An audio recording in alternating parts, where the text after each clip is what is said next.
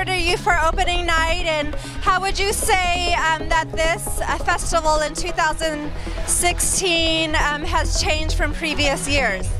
You know, I've been part of CAAM now for over a decade, so I've seen a lot of changes.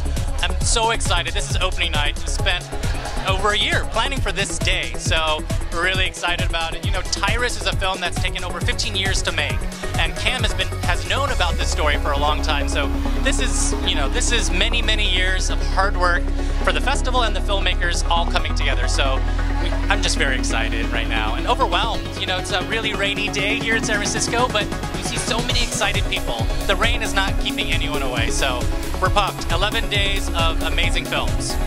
Great, well, we're looking forward to it, and thanks so much. Thank you so much for being here. Yeah, thank you.